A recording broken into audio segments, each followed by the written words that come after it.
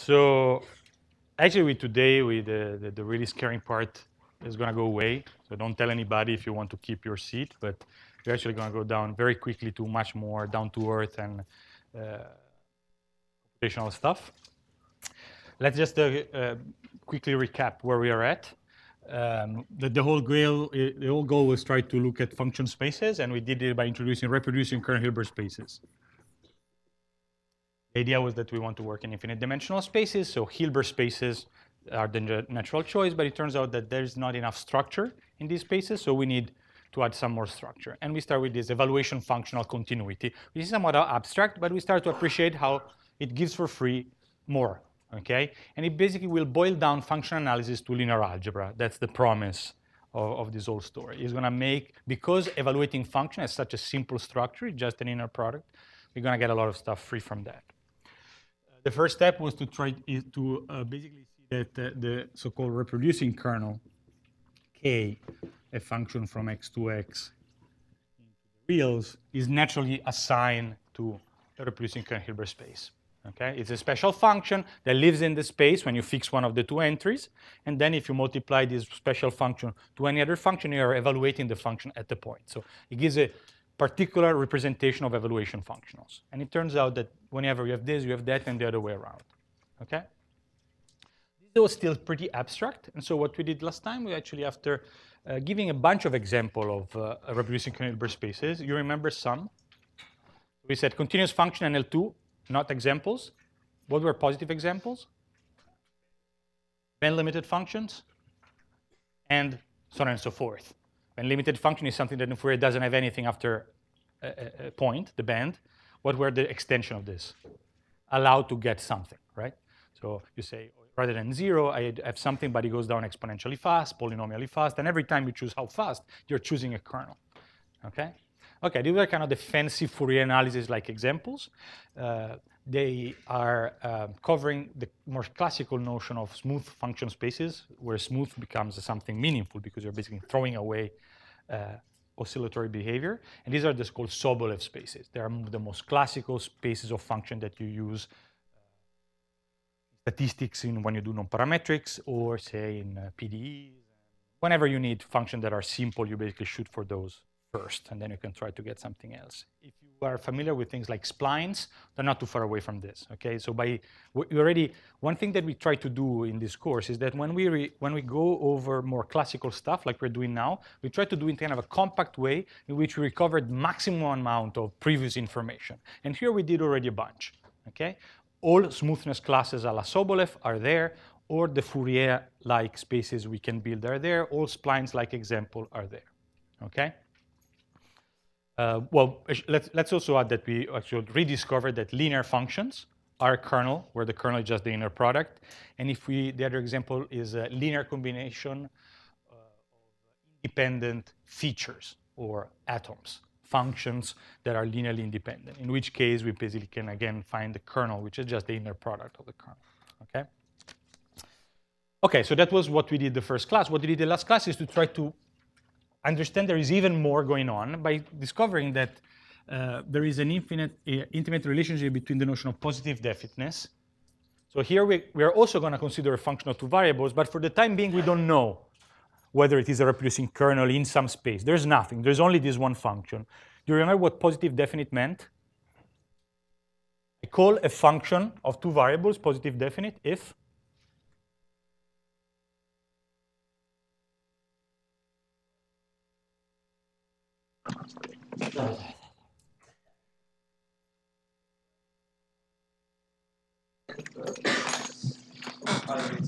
right. So you take K, you form a matrix with entry KXI J. Which XI J? Any.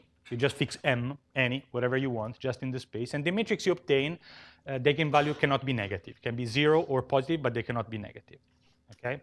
And this can be written as the fact that the quadratic form has to be positive, which leads to the other way of writing this thing down. That is, if you actually take alpha I, alpha j, sum over ij from 1 to m, and this has to be bigger or equal than 0. There is a slight thing to keep in mind that we say that a function is positive definite if the matrix is positive semi-definite. Okay? there is a slightly mismatch of the words that one might want to keep in mind once in a while. So we call it definitely the function, even if we allow to get the 0. It's not a big deal, but we're not going to stick to this because it makes a lot easier.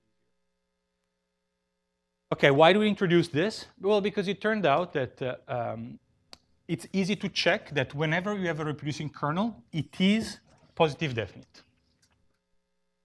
Whenever you, again, the game here is to remember the assumption and the conclusion. Here the assumption is if I give you a space H, which is a reproducing kernel Hilbert space, so it has a reproducing kernel, then for free, I know that that function is actually positive definite. Why? You remember what was the key point in trying to go from there to here?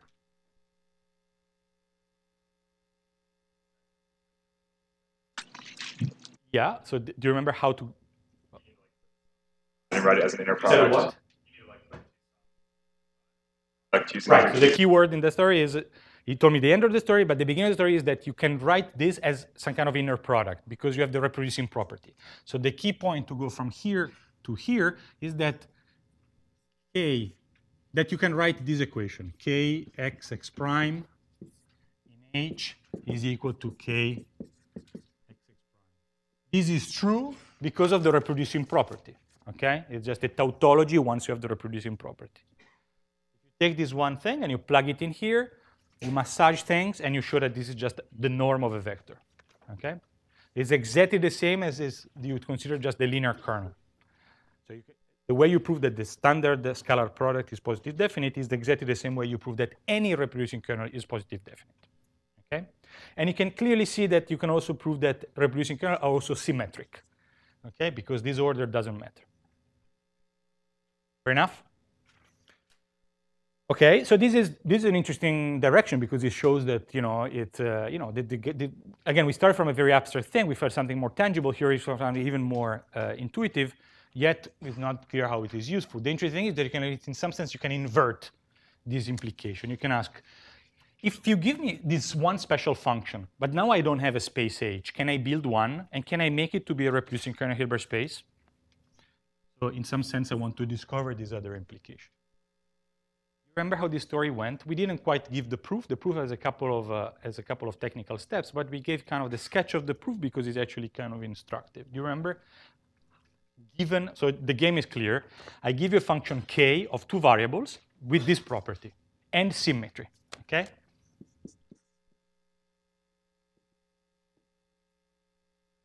How do you build the space? You don't have the space, you want to build it. Do you remember how you do it?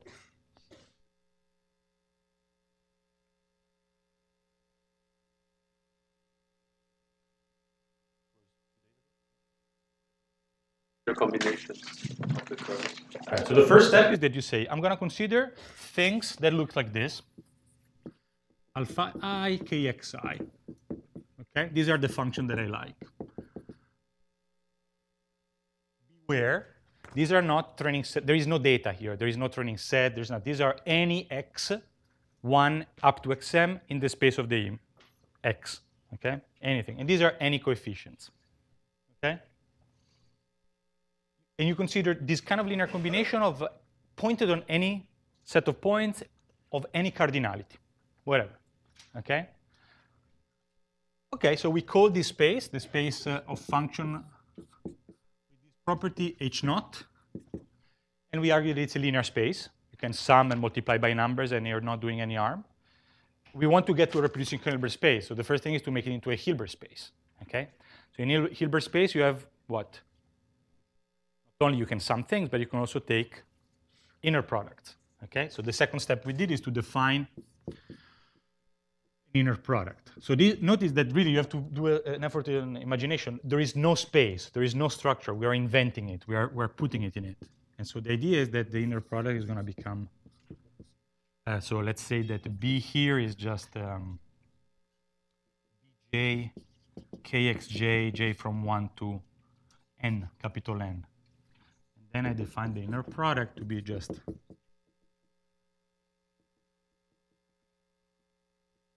okay.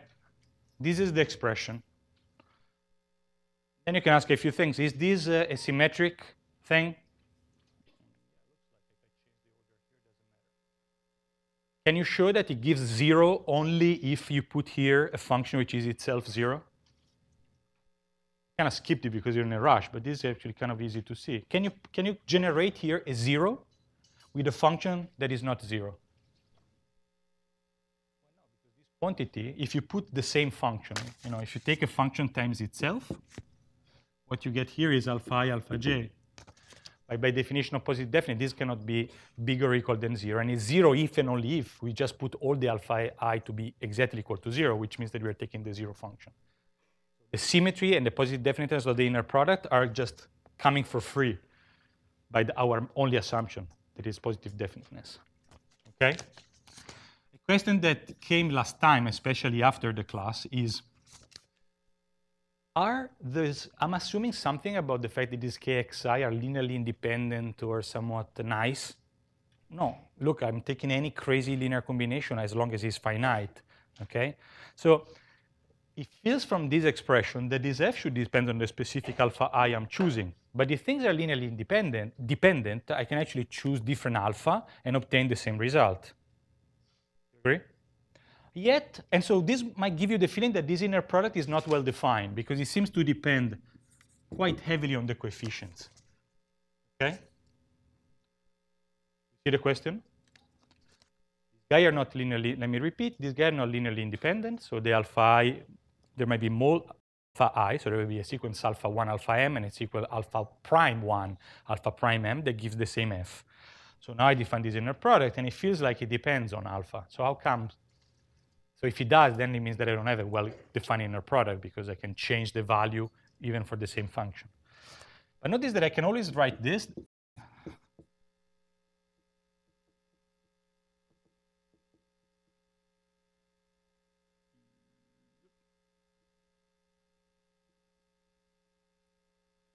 is also an equality which is true, right?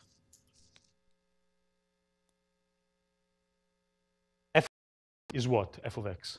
It's just this expression evaluated in x. Okay? So if you just stare at this, when you take the summation over m, you get f of x in j, right? That's what I wrote there.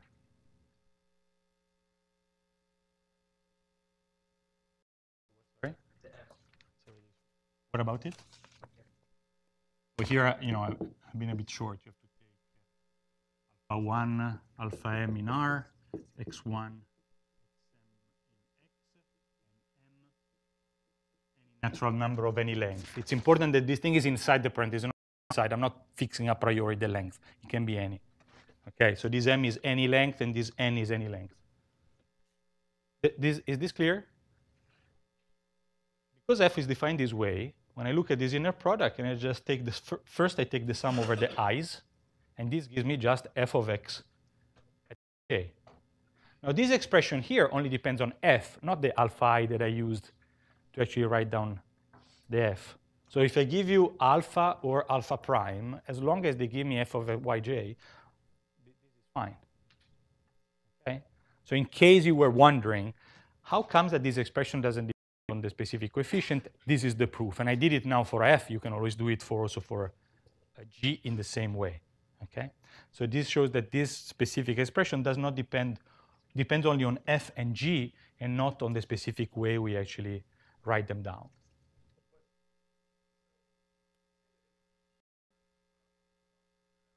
The kernels are not linearly independent, right?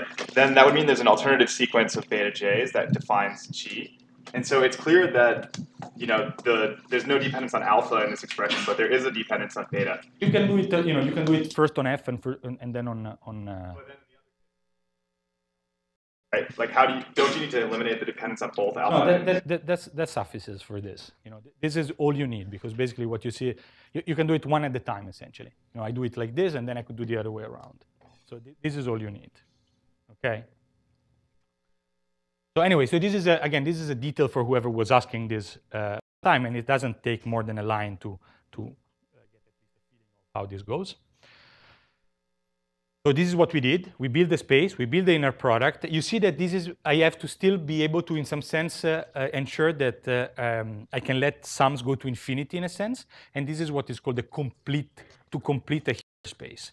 So the step you need to do is technical is basically what, let me denote like this. You have to take this H and take all Cauchy sequence and be sure that they're in the space. But this is just a mathematical construction. So basically, if you can ensure that you have a Hilbert space with this property, then basically there are fundamental mathematical that shows you that you can complete it. Okay, so this last step is purely technical and there is no intuition. It's just the fact that you can basically make sure that things go fine when you let things go to infinity.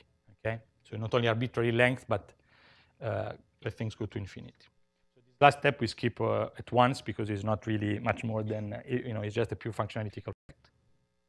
The completeness of the Hilbert space come from the fact that it's a reproducing kernel one? Because there's a lot of Hilbert spaces that are not complete. No. So I'm taking, again, technically, I'm taking a pre-Hilbert space, which is what this is, and a pre-Hilbert space can always be completed.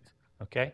So, and for those who don't know what I just said, forget it. Okay. There is one step which is technical. I'm showing you this not to entertain you with this between pre-Hilbert space and Hilbert space and the subtlety of completing a space, but just to show you that this space that you build looks like this. It's a linear combination of kernels. That's kind of interesting. And the inner product is given by the kernel. So that's also kind of interesting. And you see that the kernel becomes something useful, okay? Not just some abstract thing. The rest is for details lovers, and I'm happy to discuss, but no worry about that, okay? The thing that you can do is that checking that once you set up this structure, it is by construction a reproducing kernel Hilbert space. And the reproducing kernel is exactly the positive definite function you use. And this is a no-brainer, okay? It's basically just replacing here k of x, okay? K of x certainly is a special function in there. Put k of x, you get that for free. It lives in the space, and the inner product is actually f of x. It's the case where basically you just kill this sum and you just take 1 point, okay?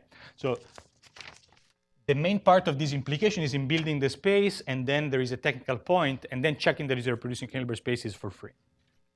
Okay? What do we gain out of this? We now have a way to build spaces. As long as you can come up with a k that is positive definite and symmetric, you have a function space. So this is something that has been going on forever because what was what we had before? Well, we know that if we had one-dimensional signal or we had a Fourier analysis, we could try to use it to build spaces. We know that if we could invent finitely many features that were linearly independent, then we could invent a space. Now I'm telling you that if you give me a kernel, I can also invent a space. Okay? So we now have at least 3 ways of building spaces: Fourier, features, and positive definite functions. Okay? And they're all equivalent, by the way. So they're all intimately related. Are so good? Any questions about this stuff?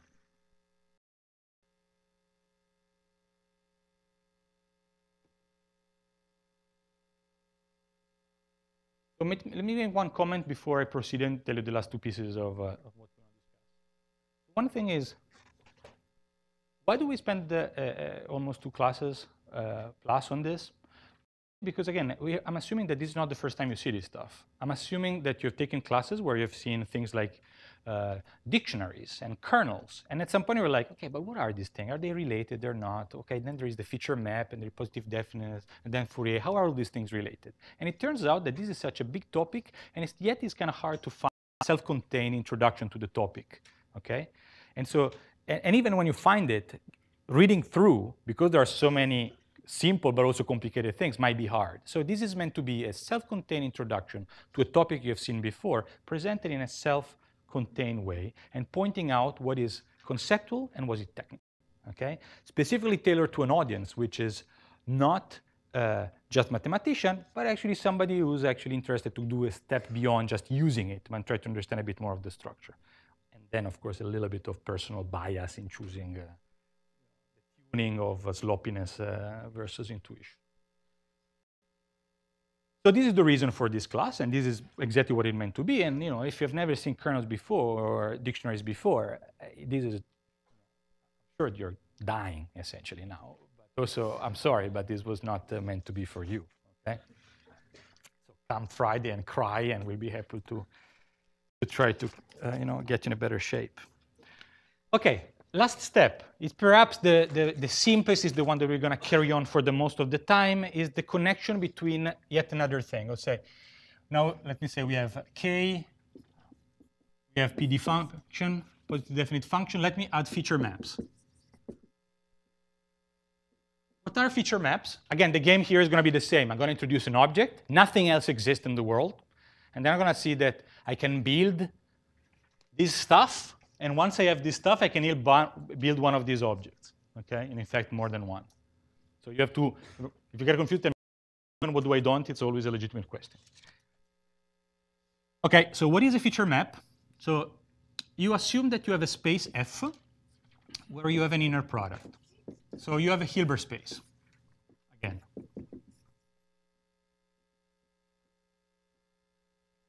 Then you have a map from the data space into the Hilbert space. Okay? That's it. This is what we call a feature space and a feature map. It's a map that sends the data into another space, and it is not just any space. There is some structure. It's a linear space. It is a space with an inner product, and this space at this level can be anything, right? So, for example, what is the simplest example of feature map and feature space you can think of?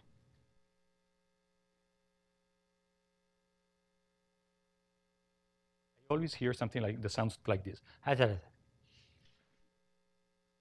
need the last part of the sentence. The simplest example. Take the data and do nothing. Take this and do nothing. Okay. What does it mean? That you send X into itself. Okay. And this happened to be, notice that X doesn't have to be anything, right? So in general, this doesn't work. X for us is graphs, is craziness. But if it happens to be RD, say, or L2 or something, you just send it into itself, and that's okay. Okay. And because it's all we need here, it's fine. Can you give me another example?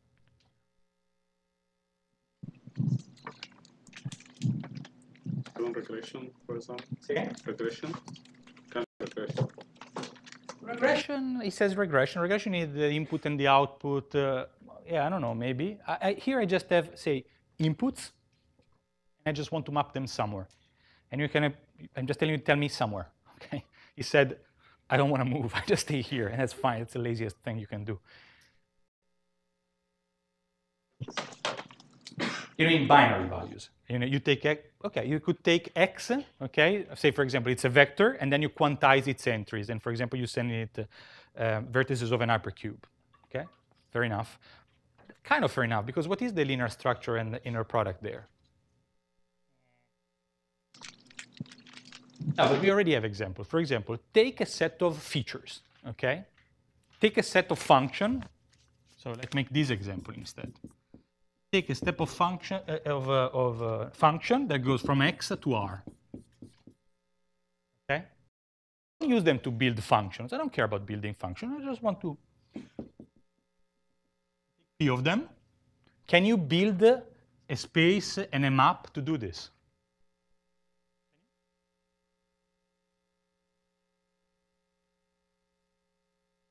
What? You want to linear combine this? Then you're going to take these what? Numbers? Yeah, but why would you want to take a function? I just want to map the data. The idea here is that I want to take the data and I want to map them somewhere else. So if you take the identity, you take a vector and you map into a vector. Okay? So the idea, the intuition, we call this a feature map and a feature space. Okay? We don't call it solving a regression problem or solving a classification problem. So the idea is that we are building features, replacing features with other features. Okay? We want to attach to this guy a description. We want to get something decently rich. Fair enough, okay. But again, let's take one step at a time. So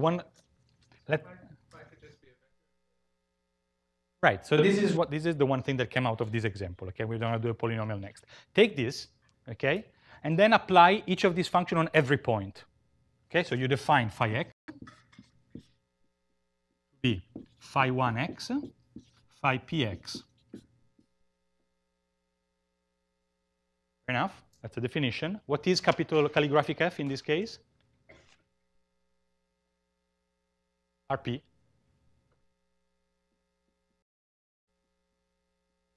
need to say anything more? No, that's it. That's all the definition wants. A map and a space, and that's it. Okay? Good enough? Assume for a minute that X is equal to R2. Okay? The input space is R2. consider the map.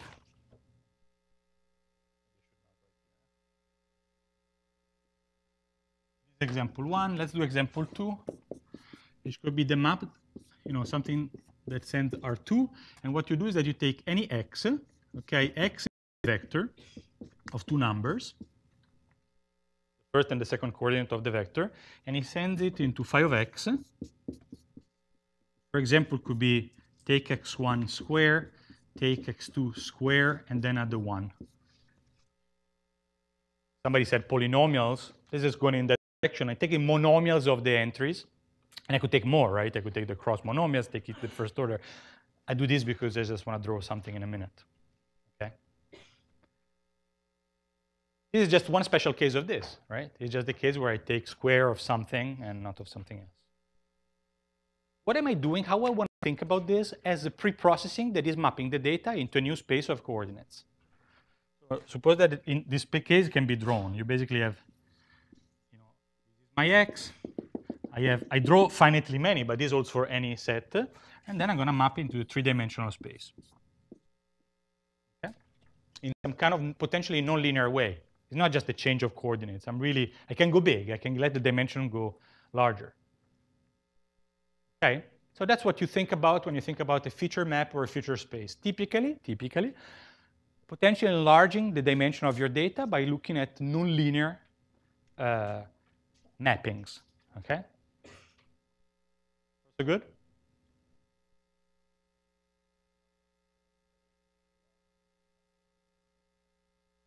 Need X to be a Hilbert space. Yes, absolutely. So the zero example, let me put it here, is even more. I say X is RD, and which is also equal to F, and phi is the identity. Okay. So I want, and he's basically saying, well, if I have an inner, all I need is an inner product. So if it's infinite dimensional, it's fine too. So you could put L2 here. Okay, that's fine too. Feature map is just a function that maps to a Hilbert space. Take the data and map them somewhere where you know how to take inner products and you have some structure, potentially infinite dimensional. And we're going to give example in a minute. Okay.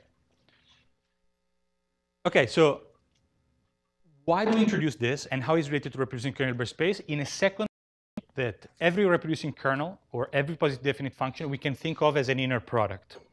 And any function in a reproducing kernel Hilbert space we can think of as a line, as a hyperplane in this induced space. Okay? So this strange function we introduced so far, they have this kind of special interpretation. So that's why I introduced this. So we're going to do this by consider some of these implications. Okay? So we want to basically show first something simple, which is that if you have a feature map,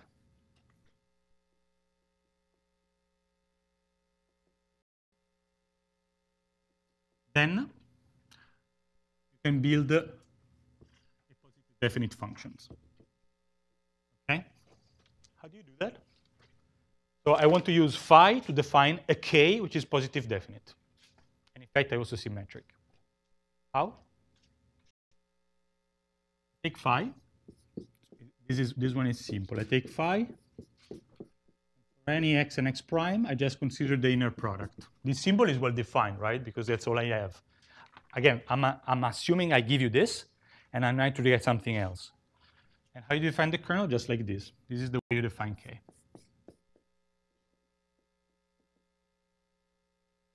Is it symmetric? Yeah, it's just the inner product. Is it positive definite? Positive definite is written there. How would you check it? Well, now we don't have to check for any generic case, just for this k. But this k is an inner product. So that's what we've been doing so far. Whenever you have an inner product, you can basically push in the sums and just rewrite that condition as the norm of something. Okay? Same story. So we're done. So this is it, okay?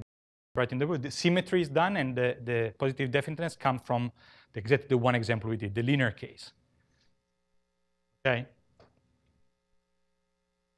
So as you see, some of the things we introduce is because we use them a few times. Some other disappears, and so that's why we push them a bit. Okay, but notice it gives me a bunch of stuff because I have a positive definite kernel. So it means that you came up with something like this, and now all of a sudden you can build the positive definite kernel, and which means that you can build the reproducing kernel Hilbert space. And notice that I actually dropped two assumptions that I made, for example, when we introduced this. When we introduced this to build a space, how did we do it? We already knew how to build the space out of a dictionary. How did we do it? Linear combinations. And that was a linear space. But then we have to worry that the map was one-to-one. We have to worry that we're linearly independent to define an inner product. But now, I can take another route, which is give me this feature map, define the kernel, and then define the space defined by this kernel. It's a Hilbert space. It's nice. It's a linear space, inner product. Do I have to worry about linear dependence?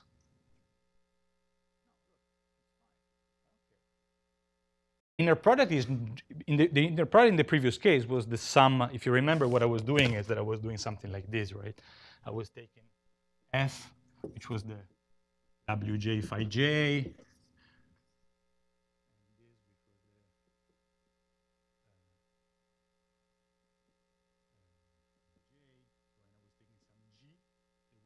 This, and to define the inner product was taking the product of this number times these numbers. I'm not doing that anymore. That doesn't work. Oh, we see in a minute that it works, but you have to sweat a bit more. What I'm doing is that I'm taking this guy, I build the kernel, and then I use the construction that we sketched there, base at the inner product, and that's fine. Okay? So you can actually use any finite set of features, and that's okay. So the assumption that things have to be linear dependent is gone. It's kind of nice, right? It means that if you want to go the kernel way, you have to check positive definiteness. If you want to come up with a set of features, anything is good. Okay? You don't have to worry about linear independence. This is actually, I'm remarking because it's one of the things that, sometimes one forgets and then one worries about something should not. What about this P? Does it have finite dimensional?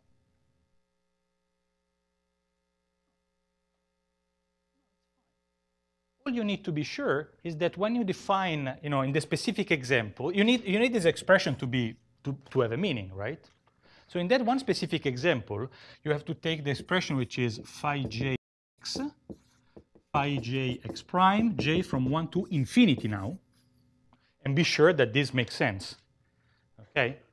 So to go to infinite dimension, you do have to ensure something, which is basically that the sum, you can check that all you need to check is actually what happens at the point. So this is implied by this condition, which basically means take the function, evaluate at the points. If those values sum up, you're good to go. And you can use any infinite dimensional set of features. And this condition can be shown to hold for, essentially, you have to take all orthonormal bases that you know and reweight them slightly. Okay. We don't want to do that now, but what I want to do now is just emphasize the fact that this kind of long route we took actually allowed us to build the function spaces not only from finite set of linearly independent atoms, but actually potentially infinite dimensional set satisfying this expression of potentially linearly dependent atoms. Okay? So it gives some freedom in choosing spaces.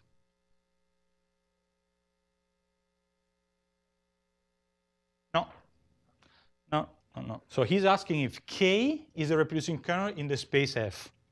Okay? But if you see, what are the examples we made? For example, here F was RP, whereas the kernel is the kernel in the space of functions. Okay? Or here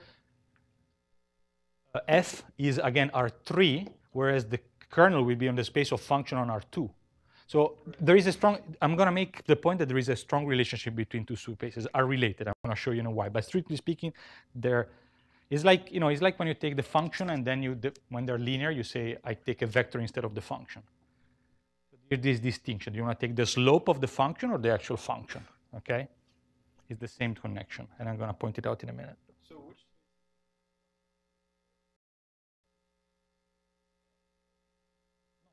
For now, I'm just saying, give me a mapping of the data into some space, okay? And now, for now, I just showed that. Then I give you for free a positive definite kernel. This is the result we're discussing. Then you are in this world.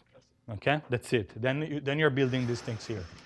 So I'm not proving that F is a representation. I'm proving that you can use that K to build this guy, and it's fine because we already did it. I remind you for that. Okay? Okay? Yep.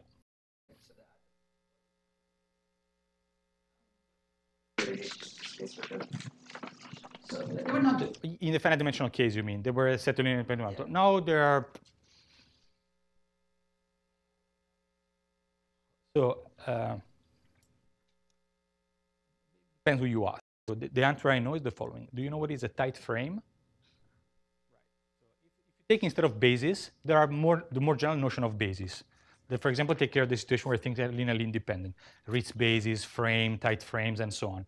There are much more general notion than basis, but they're not crazy. You can do a lot of stuff. Okay? So it turns out, for those of you who know what they are, that these guys, this phi j in the infinite dimensional, they form what is called the tight frame. So it's not just anything. Okay? If you know what is tight frame, does it matter to you? Probably not. Okay? It basically just shows you that you have a lot of freedom to choose.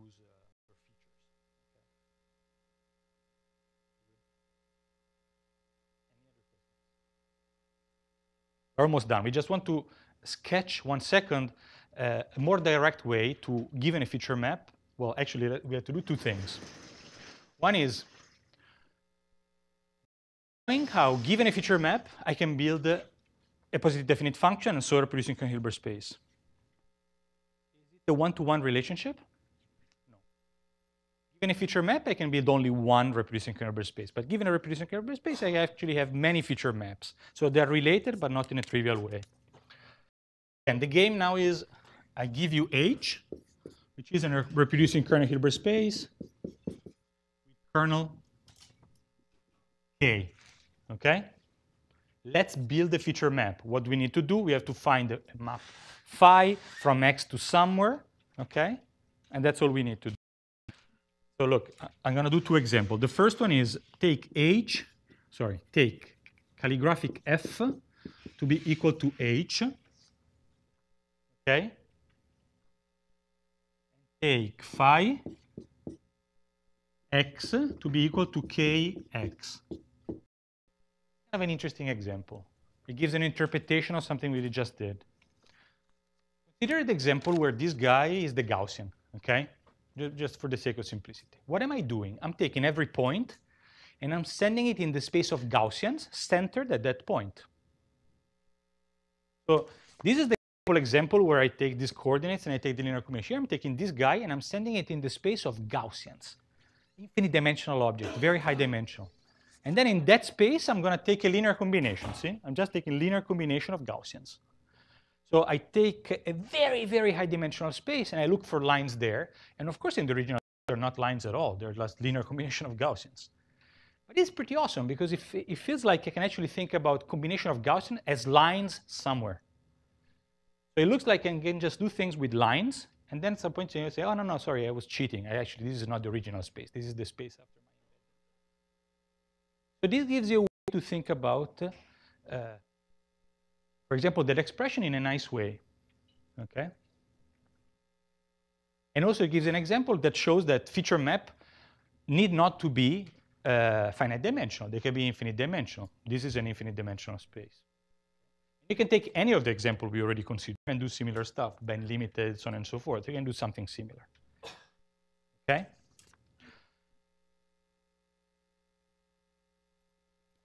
Second example. Take F to be little L2. Remember, little L2 is the space of summable sequence. Okay? You can also take RP if you prefer. And take phi j. Now, remember, now I have H. Okay? I do have H. I just want to build the phi. Take H and take phi j to be an orthonormal basis in H. Okay? So I'm going the other way around. I have the space, and I want to build the feature map. How do I do it? I take an orthonormal basis in H. And what do I do? What is still written here. Okay? Notice the difference here is that in this example, I gave you this, but I didn't know anything else. Now I give you this, and I know that they are orthonormal bases in the space. which means that I can only write function in one way because the basis is orthonormal. And so I can now define the inner product in a usual way. And so now I can represent this is basically the way in which you take the functions and you just represent them with their coefficients. There can be infinitely many, and it's just a different representation. So in some sense, this goes back to your question, because you see, F is not the reproducing Hilbert space, but in many examples, it's either coincide with it, in one example, or in some sense, it's equivalent. It's like when you take two functions and you take a basis and another basis. You have the coefficients in one basis and the coefficient in the other basis. Are these things equivalent? No, there is a that goes from one to the other. Okay, so they're almost the same thing. There are two different ways to look at the same thing under two different sets of bases. He's not quite the same, but is in principle, in spirit, is the same idea. Okay? So that's it. We don't want to spend 2 words on it. More. If you have a feature map, you can immediately build a positive definite function, and so reproducing Hilbert space. If you have a reproducing Hilbert space, you have not one, but many feature maps. And I gave you 2. Of course, you can take any other orthonormal basis. You can take any rotation. You have infinitely many examples. And you can take, indeed, there are infinitely many possible feature maps associated to one reproducing Hilbert space. Okay? So this is the first relationship we see that is not one-to-one. Given a kernel, you have many representations in terms of feature maps, which is also something that somewhat caused confusion for a while. Okay?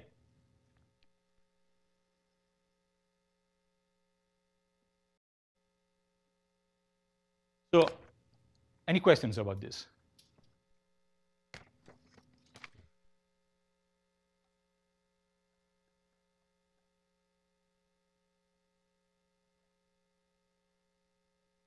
Everything is perfectly clear.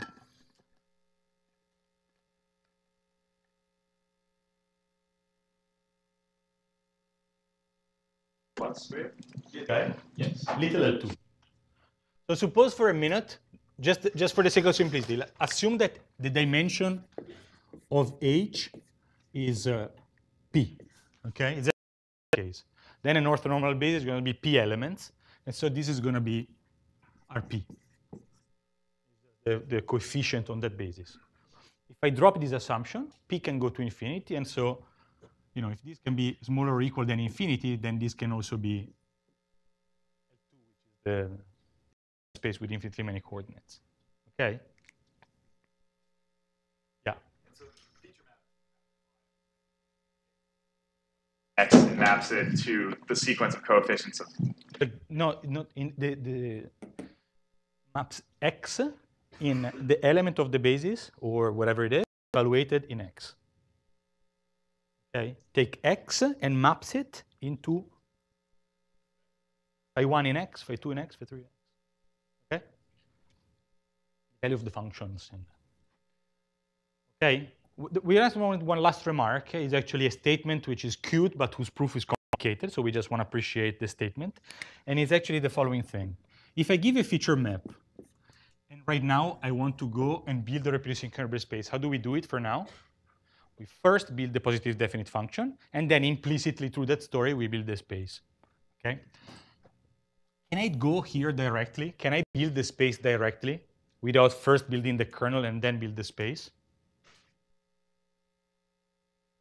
The idea would be to do something like this. Define a space H phi directly. I want directly goes from feature map to functions on X. How do I do it? Function such that there exists a W in F, and F of X is equal to W phi X.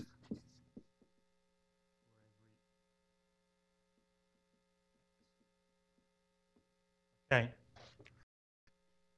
So if you want, in our little game here, we did this the other time. Now we went this way. Okay? And we actually went this way because given a reproducing kernel, we showed that it defines feature maps. And we could, everything is equivalent already, right? But there is one more equivalence which is interesting in its own right, which is going directly from here to here. So to do that, I want to build a space out of my feature map. And this is how I do it. Notice that the story of this one line is exactly take the data, them in this space, and now just take linear lines. Okay, this is what they are. They are just functions in there. Yes.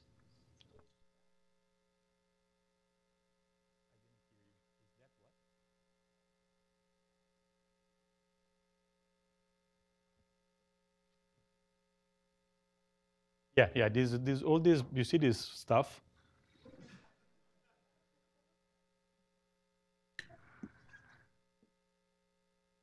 They're all X, and yeah. Yes. Now I rewrote them just because it's, but they look the same more. Does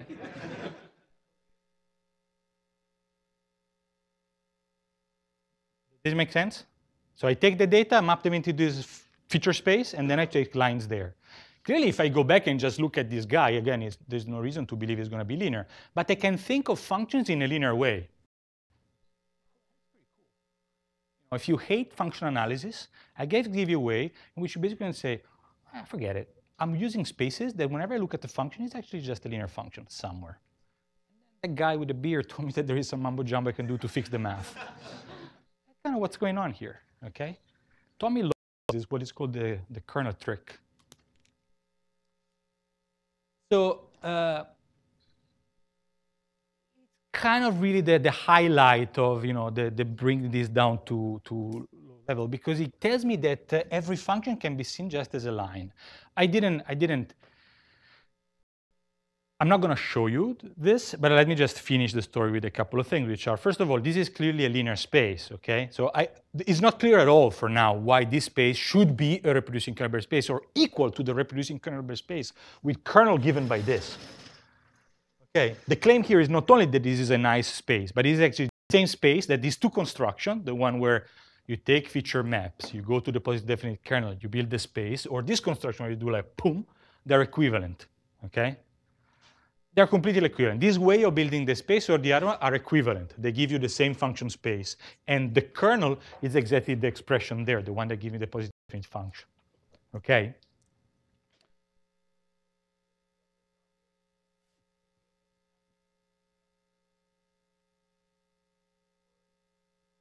I could take any Dr. Theorem. They can construct. So I say that it exists, but I said there is no unique. So what it means that there exists at least one f for which I can do this thing. So f doesn't exist up to now. So I said there is at least one f, one w that I can use to write that. It doesn't say that there is a unique w. Okay.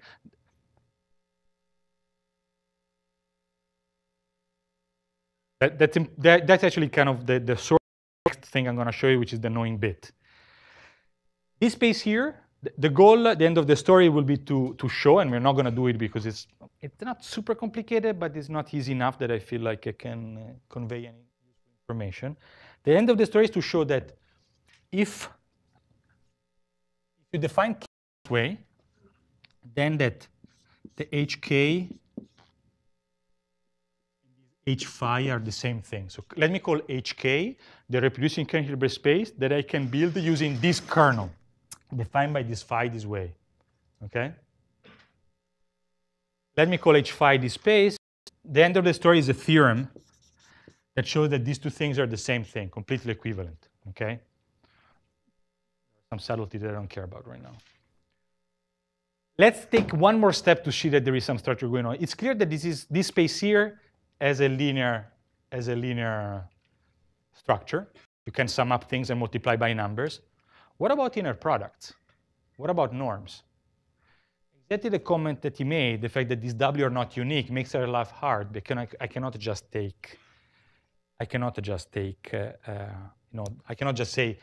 the inner product between any two F here is just the inner product between two corresponding W's. No, you cannot do that. There are many possible W's. Okay, and so that's kind of if you want the things that I'm skipping, which is the one that is the main point of difficulty in this proof, showing that even though you have multiple ways to write the function, you can still define a nice inner product. Yes.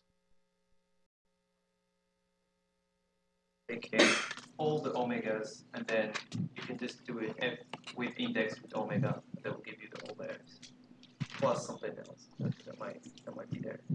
I have no idea what you're saying. So f of x is equal to the inner product between omega W? and Yeah. w and phi of Yeah. x.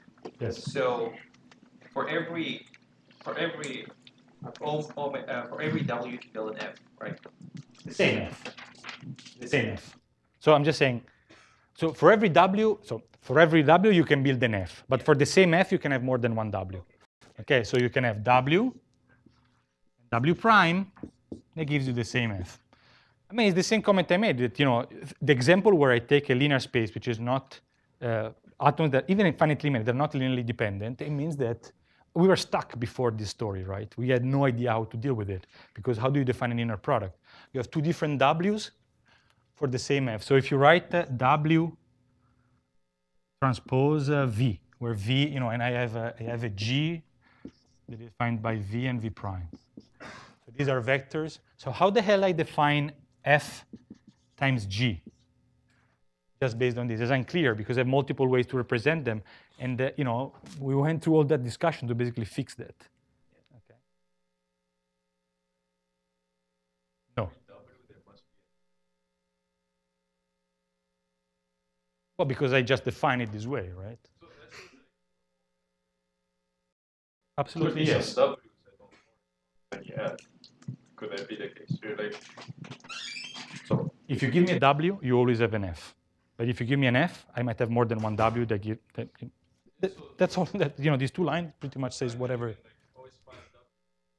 You mean that all the w's have like corresponding f. But that's what is written here. There exists a w for which I find. So these are the f for which I can find the w. Okay. So whenever I say, if you say f is in H phi, it means that there exists a w. Okay. Okay. Projections onto w's, or it's basically a set of projection functions. No, that's the way to do it. Projections are, projection. I mean, again, it depends a bit because we have to be careful when we use technical words in intuition. So technically speaking, this is not a projection. In some sense, I'm taking an inner product. So if it means something like that, maybe. But technically speaking, it's not necessarily a projection. F didn't exist, and now I'm doing that. The next part of the proof, do you need the Ritz representation level? No. No, it's more or less like showing that understanding that the fact that you have non-uniqueness here doesn't hurt you too much, roughly speaking. The idea, to some extent, the intuition of the proof is basically, I can take many w's, but one of them has a smaller norm. It's simpler than the other. Okay, and that's kind of the one I need to choose to make the problem well defined. Showing that construction there is implicitly choosing among all the w's here the simpler one in a precise sense. Okay, so if this can help, this is the main intuition of this proof, but we're not going to do it. And all we need to know is this story here, which instead is kind of nice. It says all those functions that we've been talking about so far, you can only think of this as a line according to some feature map. You might know it or not. You might have started from the kernel, in which case you might not have it. And you might have started from the feature map, in which case you have it. Okay. So we took a lot of, we actually did a lot of stuff because now we know many ways of building spaces, infinite dimension, and all a bunch of different ways. And what we want to do now is to draw some of the consequences of this kind of construction we did. I'm going to skip completely the connection with the integral operators. Okay, it's in the rest of the course, it's actually very, very nice. It's related to PCA and kernel PCA and Caron-Leuven expansion and so on and so forth. There's a whole connection in some processes. We are not going to discuss that, at least for now, but it's something for example, you might want to look at in projects if you care about any of this. So in particular, a topic that it's quite interesting, the so-called Merced theorem, that is basically giving you the connection between reproducing kernel space and integral operators. We skip that. So what we do now is instead taking a look at the one first implication of all this story back to our learning scenario. There is a bit of a puzzle. So why did we went all this way? Because you remember, we at some point, a long time ago, we actually said that this is a course about machine learning. And when we said that, we actually said that the problem was that we we wanted to minimize an expectation with respect to measure of some loss function over the space of all possible functions. And we also said that all we have is a sample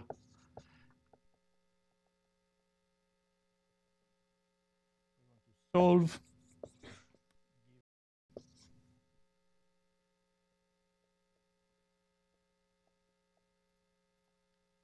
You would like to minimize this expectation, but you cannot evaluate the expectation because you don't have access to it. All you have is a bunch of samples. And these symbols here just means that each of these guys from exactly the same distribution, and they're all independent to each other. So it's just the product distribution. Okay. By the way, a comment that I didn't make the last time is the fact that we need independence here can be relaxed in a bunch of ways. The fact that we always want the same distribution is super important because it actually defines the problem. So if you want to try to kill that, you have to go to really a different class. Okay, whatever we are saying doesn't exist in any simple way to the case of non-identical distributed data. But independent data, no, yeah, a bunch of stuff can be done. Remark. Okay, when we were talking about machine learning, this is the problem we introduced. And then we basically worried about two things. One is that we don't have access to the true distribution. And the other thing is that this here, okay, now there are too many F's in the game, so let's call this what was that? Is the biggest space for which I can define that integral, like all the function for which I can take the expectation. It's a ginormous space and it's completely useless. And so our worry was, okay, I need to take a space which is large but not too large, for which I can do computation, blah, blah, blah, blah, blah. And guess what? We're always going to work in reproducing Hilbert spaces. Sometimes you're going to make them trivial. For example, we're going to take spaces of linear function or combination of linear functions. Some other time, we're going to consider fancier examples. But they're always going to be reproducing Hilbert spaces. And so we allow everything we discussed so far for free. Okay? So that's the main idea. So the idea is that if you remember, we actually want to go from this to, first of all, considering instead of the true expectation, an empirical expectation over the data. And instead of the whole space, another space. Okay? That was the basic idea we started from. And then the idea was, yeah, but if I do this, then I have to be a bit worried about the fact that if I make H too small, even if you give me a lot of data, I'm never going to get to that solution.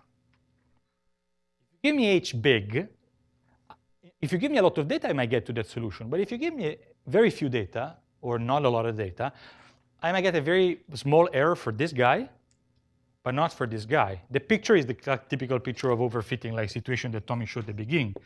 I give you this data, okay? And you, use lines, okay? And then you just say, okay, let's make it a bit more complicated. I take this line, for example, or maybe something more. Okay, that's simple. Now, if I change the data slightly, if I take, for example, 1 point away, probably this is not going to change like crazy. But also, if I give you a lot of data, you're stuck with lines. You don't get anything better. And this doesn't look like the underlying function is actually a line. So this is the case where H is chosen to be too small. If I actually allow to myself H to be extremely big, then I get something like this. You can check that, of course, if you give me a lot of data points and I can trust those points, I'm happy.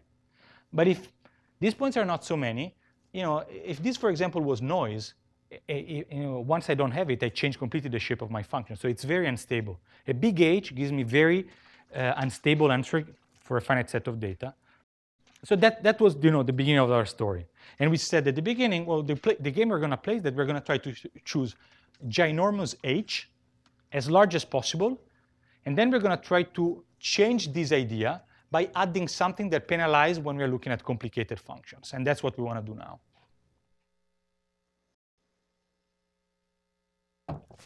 We basically want to say, I want to consider now regularization.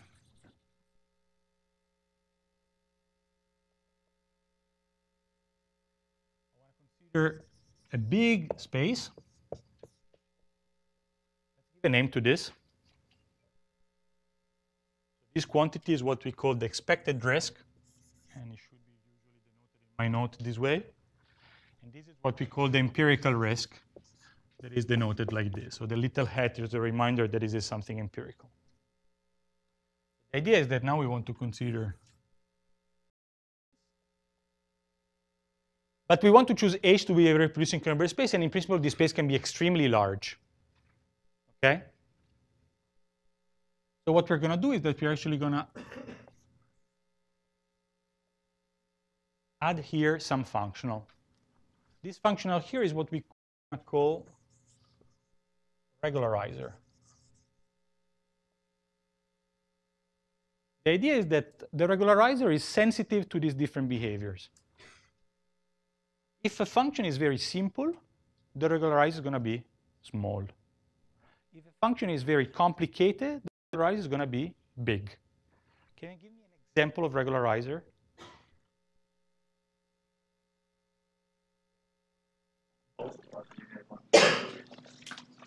Saying the L2 norm, so take f to be a linear function, then take that, just linear, and take Rw to be the sum of the squares. This. Can you give me another example?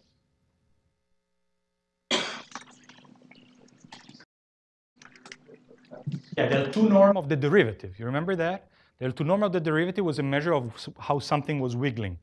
And we could have taken any of these other, translation invariant kernel. Take any reproducing kernel Hilbert space which is translation invariant, and that was a measure of how the thing was wiggling. Okay? So we can take f to be in long, so I'm not going to write it. Well, actually, we can write it like this. This is the space in one dimension where the kernel was just e to the minus x prime for some gamma. And then remember that the norm in that space, square, just norm. I'm doing things in one dimension here.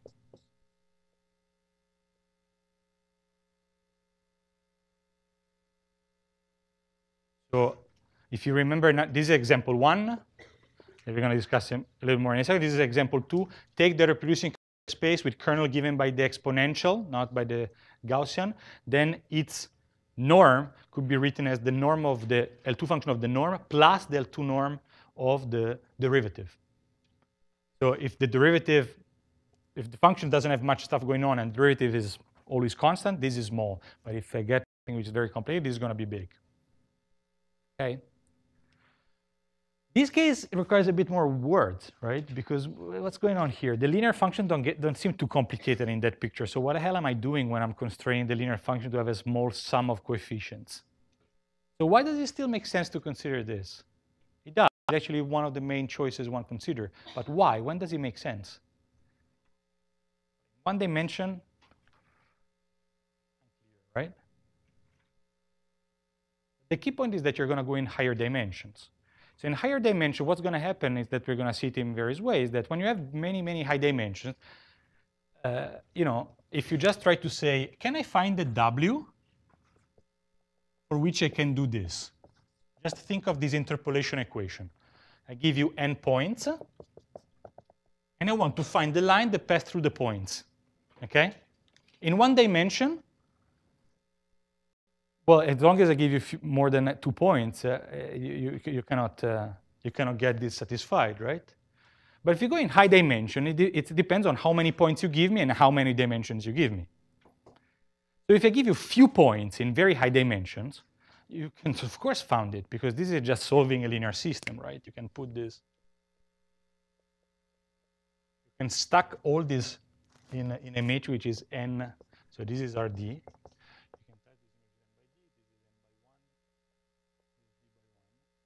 Basically a matter of how many equations and how many degrees of freedom. So if you're dealing with the problem where you say I have in 1,000 dimensions, then I can actually interpolate them exactly. I can get 0 error on my data with linear functions. This is really misleading. It's just a low-dimensional picture. The simplicity of linear function is a function of how many points I have and how many dimensions I have. Of course, if you give me a lot of points, I'm going to end up in this situation again. But suppose that you are in a situation where you have a finite number of points, and you have many more dimensions. we've seen that this dimension can be, this is the special case where I have the input data themselves. But we've seen that, for example, perhaps it makes more sense to consider this situation. What do? You're saying, oh, I don't know for my data. I don't like I don't like images and pixels, so I'm going to come up with tons of numbers that are good to describe my image.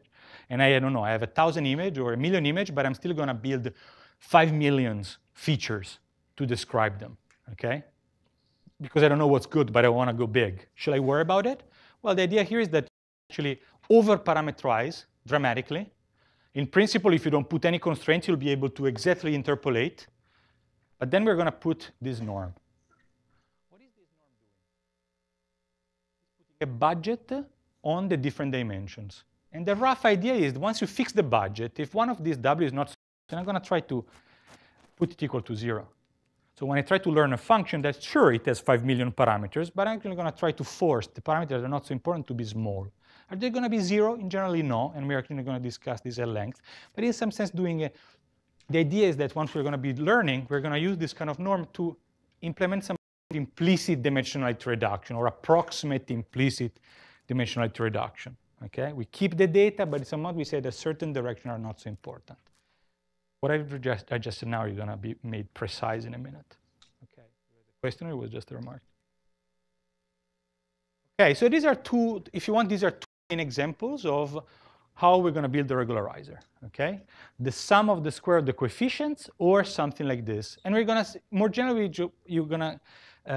we can consider this point of view. Once you have the feature map, basically the idea is that whenever you consider a norm, so for now, what we're going to do is that we're going to consider this to be just equal to the norm in the reproducing kernel Hilbert space. These are just two examples. We're going to discuss the norm of the reproducing Hilbert space as our first example of regularizer. It covers these two special cases and many more. Okay. So what we're discussing right now are modeling ideas, right? I want to learn the functions. I'm back to the statistical problem. I want to learn a function. This means learning. I want to try to derive an algorithm. I try to use the data, then I have to worry about how the kind of assumption I make on the data, the kind of modeling assumption. And here we start to make some. We take a big space of functions, either big because it's really big, or it's big because with respect to my data is big. Okay? So this is a very big space because it's infinite dimensional. This is just finite dimensional, but if you don't have a lot of points, it can still be very big because I'm over-parameterizing. And then I worry about regularizing explicitly by adding something that kills the extra complication, extra dimension, extra wiggling, extra something. Okay? That's the basic idea of regularization.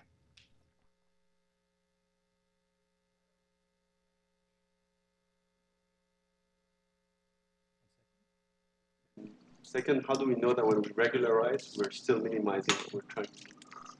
Correct. So the first question is, why do we look at that? Because it's going to be, it's like probably the most famous and most classical example of regularization. It's going to give us a lot of, we're going to see that once you look at L2, you have a lot of nice properties, okay?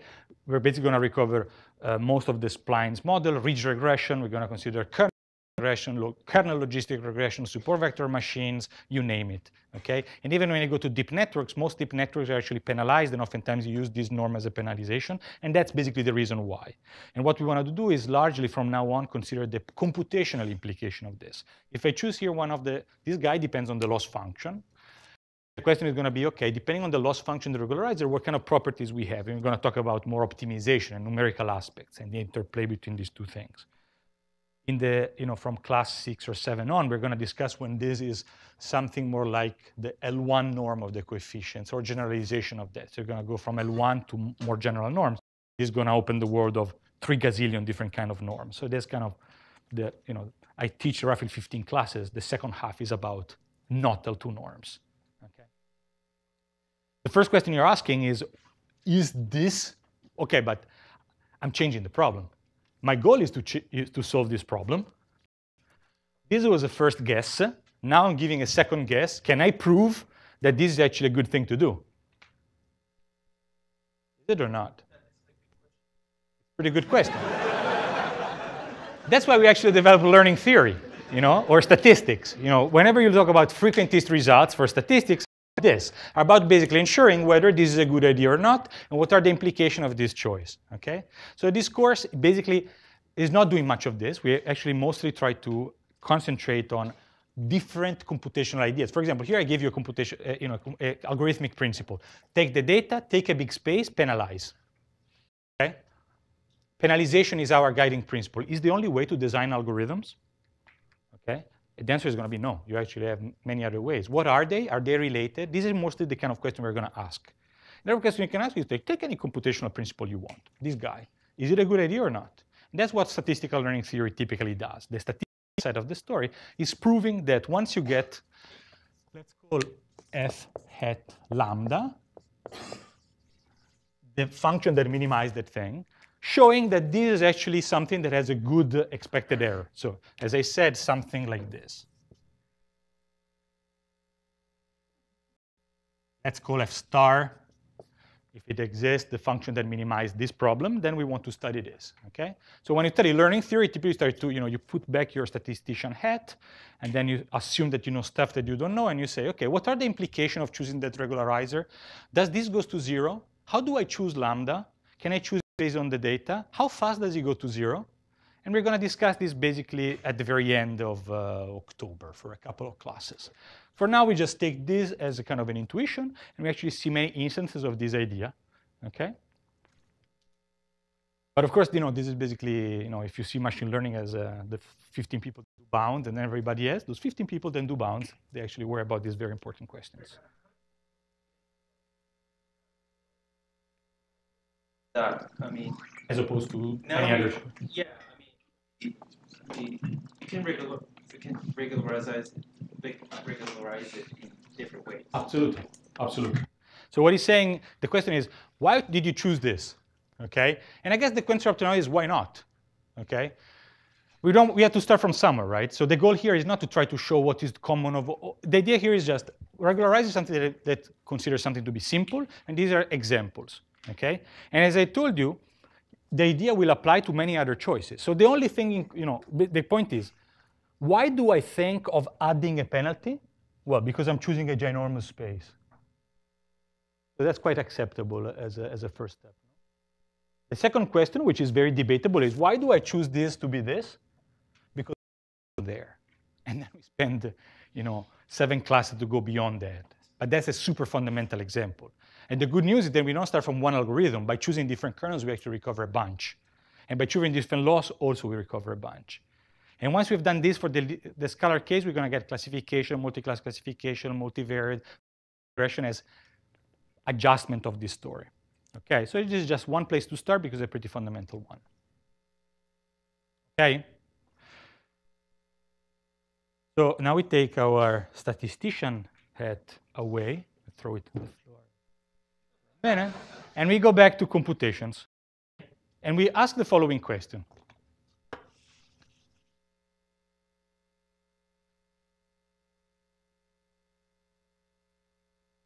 Officially replaced for now and for the next couple of classes this guy with the norm.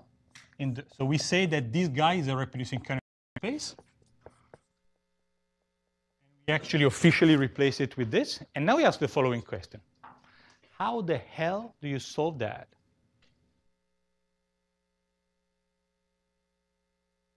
There is an easy case. My space is the space of linear functions, right? Because basically function f becomes vectors, and I can just take, this is just a function on the variables and blah, blah, blah. But in general, how the hell do you do it? Obvious, right? I spent, we spent 2 classes to basically build infinite dimensional spaces, and now they come back and bite us, because how do you put an infinite dimensional space? Then you can say, well, I'm going to project and consider, yes, but how? How do you discretize? How can you make it small? The whole game here would be to do it in an automatic way, because otherwise we are making things parametric. If you do it by hand, you're making things parametric. So the thing we want to check now is that, in fact, if you consider reproducing kernel space and this norm, then immediately you have that you can replace this function with some very nice space of functions, which is smaller. And is the space of function that I want to call Hn. Is the function in H, but not any arbitrary function. Is the function in H can be written as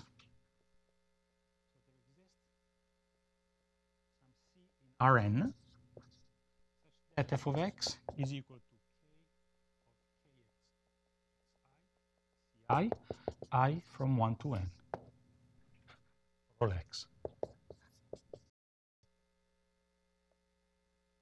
So look what I wrote here. I'm saying I'm going to show that the minimum over h is actually the same as the minimum over hn. What is hn? Looks very similar to that, okay? But notice there I could take any point, arbitrary length, arbitrarily many points located in everywhere, okay? Here I'm just taking the training set point. So at most I'm combining n kernels. It's not obvious why this is true, okay? The proof is actually 4 lines. 5 minutes I may be able to do it. It's actually pretty simple for real. But let's just appreciate the consequence of this fact.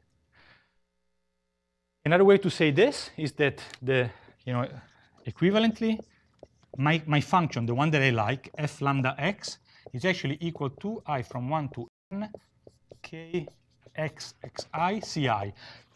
I'm not telling you how to find the ci's, okay? I'm not telling you how the coefficients are found. I'm just telling you that the function that solved this problem, even if in principle I'm considering an infinite dimensional space, can always be written as a combination of at most n kernels at the training set points. Basically means that I talk about functions, but I could as well just talk about, sorry, this is n. Okay, n or m, depending how you see this, is the number of points. Okay? So this space is huge, but the space of solutions that are spit out by this algorithm is actually not that big. It's just a linear combination of kernels at the training set points. So every function can now be identified by vectors of length n. Why is this better than manually choosing a finite dimensional space? Who chooses how big is the space of function we consider here? I choose the biggest, or you choose the biggest, and who chooses the actual space of function you can manage once you have a computer? The data. The data are a lot. You need more coefficients. If your data are not so many, you need not so many coefficients. It just depends. It's not fantastic. It doesn't depend on how nice are the data, but the size of the data. If the data are many, I'm going to use more parameter. If the data are few, I'm going to use less parameter. That's it. It can be too many. If I give you 3 gazillion data points, there can be too many, and we might have to worry about that at some point. But for now, the nice thing is that I actually achieved what is called the non-parametric. Okay, non-parametrics. I achieve the idea that I choose an infinite dimensional model and the data automatically land on finitely many parameters. Kernel methods, which are this guy, and Gaussian processes, which is basically a probabilistic interpretation or a probabilistic derivation of the same computational principle, are the 2 cardinal examples of metric methods for regression and basically for classification too. And they're basic on this theorem. This is actually a theorem, okay? This is what is called the representer theorem. It heavily relies on the presence of this L2 norm here. If you change this norm, if you take the 2 away, it doesn't really matter. But the fact that we choose this norm, it's important. If you take an L1 norm or an entropy norm or whatever norm you want to think about, it won't hold. That's one of the reasons we look at this. I'm not telling you about anything of the proof, but why this is important? Because really you can make the complicated problem solvable, because basically now you can, rather than having to worry about f, all you have to worry is about these coefficients. The way you find them will depend on the loss function. This fact is common for all loss functions. You see that you can check yourself what are the assumptions, they're minimal. But the actual shape of the coefficients is going to depend on the loss function. Okay? Make sense? Let me just say 1.5 minute word about the proof, and then we're going to do it next time when you're fresh. The proof basically works like this, okay? The idea here is consider the minimization over h, okay? And now take h and decompose it in the nice function, the one that looks like this, and everybody else, okay?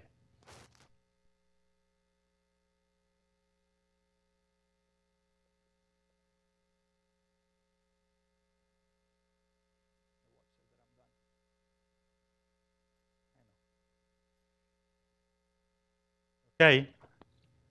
So we just do the orthogonal decomposition of the space. We take a subspace of the we like and everybody else. Then what do? We do the following. Step one, which is simple and yet somewhat instructive, is checking that because that this function disappears once you evaluate this function on the data. Okay, because of the way this is defined, when you take the orthogonal, if you take one of these bad functions and you try to evaluate it on the data, it gets 0. By definition of being orthogonal to this. This is this is it. The proof of this fact, it's this thing here. Okay, so we're gonna spend 5 minutes on this. So basically it shows that if you take a function and you write it at the sum of these two, the second term will not appear here, it won't matter. And for this, it's just the sum of 2 squares. So the best thing you can do is to just kill this. So there is no gain in adding anything which is not already here, because either it doesn't appear or you're just increasing the value of the function. So that's it. It's not complicated. It's literally 2 lines. And it's kind of cute because it gives a very general fact from a relatively simple argument. Okay? Yes, so if basically if instead of a square here, you take anything that increases when you add the stuff, it's fine. Okay? And anything that depends on the data is going to be fine. Okay? So I think that's it, and we meet next week.